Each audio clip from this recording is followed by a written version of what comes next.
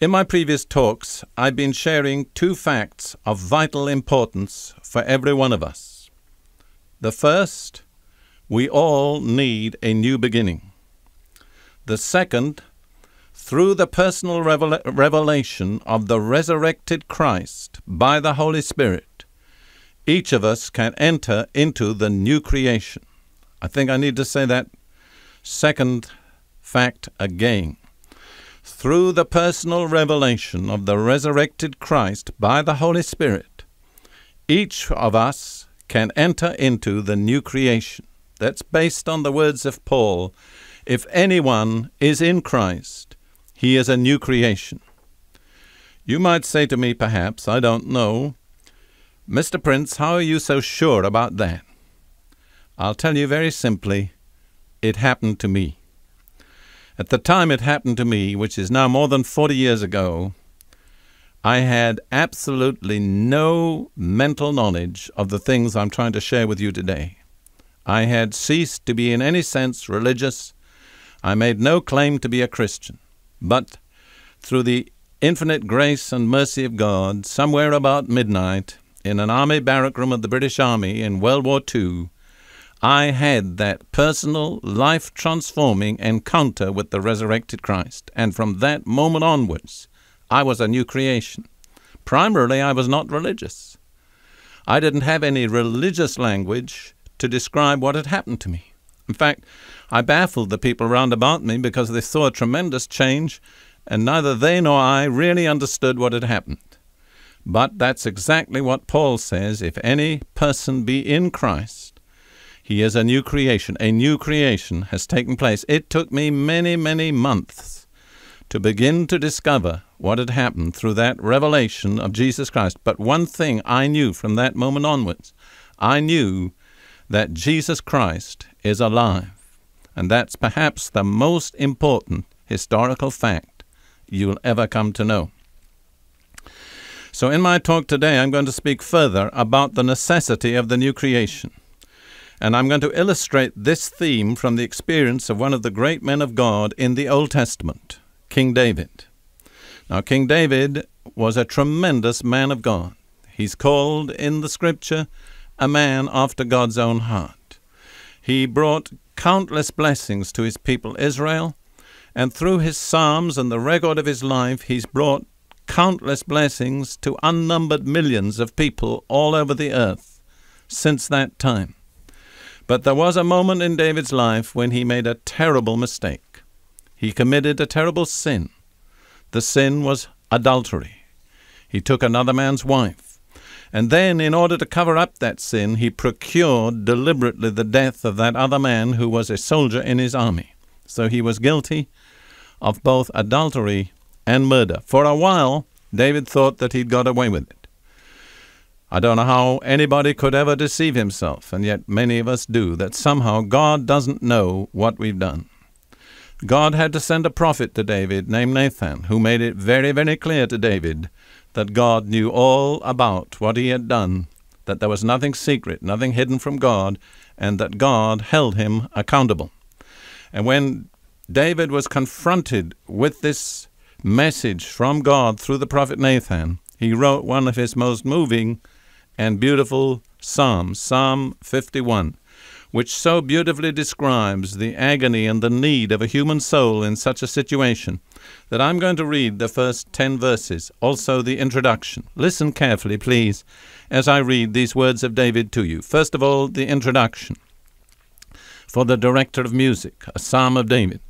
Somehow impresses me that out of that terrible experience there came something that was beautiful and edifying, that David could actually say was for the director of music or the choir director. It was to be a perpetual song for the people of Israel.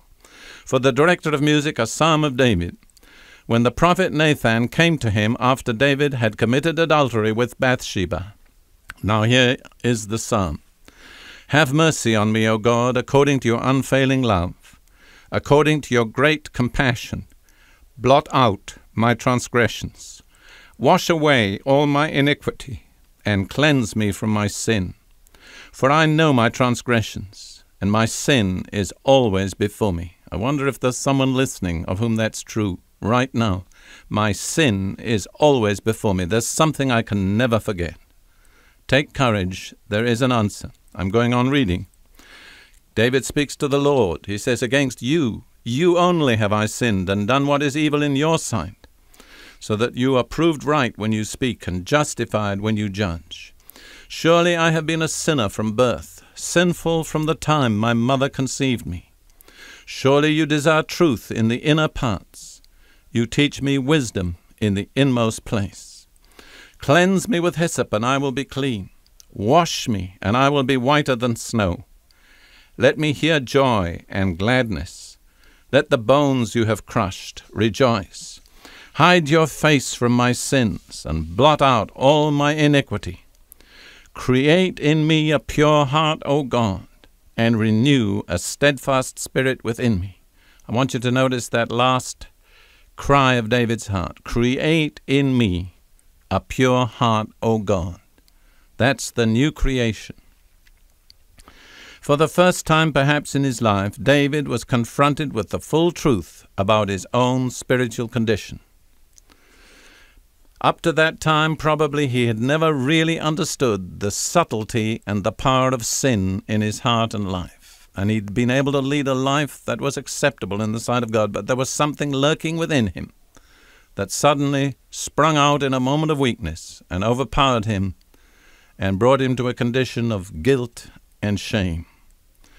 And when David recognized his real condition, he also recognized his desperate need of 4 things, for all of which he was completely dependent upon God's mercy. And I just want to share with you these 4 things that David saw he needed. The first was washing and cleansing. In verse 2 he says, wash away all my iniquity. Cleanse me from my sin. Verse 7 he says, cleanse me with hyssop and I will be clean. Wash me and I will be whiter than snow. He felt so defiled, so unclean, and he knew nothing he could do would cleanse him. Second, he saw his need for the record of his sin to be expunged forever. This is expressed in verses 1 and 9. Verse 1, have mercy on me, O God, according to your unfailing love, according to your great compassion, blot out my transgression. And in verse 9, hide your face from my sins, and blot out all my iniquity. Suppose you knew that a videotape had been made of every incident in your life, and that sooner or later it was going to be played back to the entire universe. How would you feel about that? That's how David felt. He said, blot out all my iniquity, erase that tape. Let me never be confronted with it again. The third thing that David saw that he needed was recreation, to be recreated by a sovereign act of God. This he expressed in verse 10, create in me a pure heart, O God, and renew a steadfast spirit within me. It's important to see that when we use the word create, we're speaking of something that only God could do. And David knew this was beyond his own ability or resources. He was totally shut up to what God could do for him. And then, fourthly, he saw his need of reconciliation with God. He had suddenly a glimpse of his own inner nature. And he saw, if I may use the phrase, that he had been born a rebel. This he expresses in verse 5. Surely I have been a sinner from birth, sinful from the time my mother conceived me. That's the very moment that his life began. And in view of the furor today about abortion, let's notice that the Bible says he had a nature that was sinful from the moment he was conceived. His life did not begin when he was born, but when he was conceived. That's the Bible's picture of that situation. Furthermore, he was a rebel even before he committed rebellious acts. He was a rebel by nature. He says, I was a sinner from the moment that my mother conceived me, from my birth. In other words, he wasn't merely faced with the fact of his sinful acts, and especially of his adultery and his murder, but he was faced with the fact that he had a sinful nature, that he had a rebellious nature, and that He'd been a rebel, and he needed, as a rebel, reconciliation with God. And I want to tell you that there needs to come a moment in your life, as it came in mine, when you are confronted with this fact that you are a rebel by nature, that you've been a rebel from birth, a rebel from conception, that you've led a rebellious life, that your attitudes have been rebellious, and that because of those rebellious attitudes, apart from your sinful acts, you need desperately to be reconciled with Almighty God, the Judge of the universe. In my talks throughout the rest of this week, I'll be explaining how God has made provision to meet all of these four needs which David saw so clearly.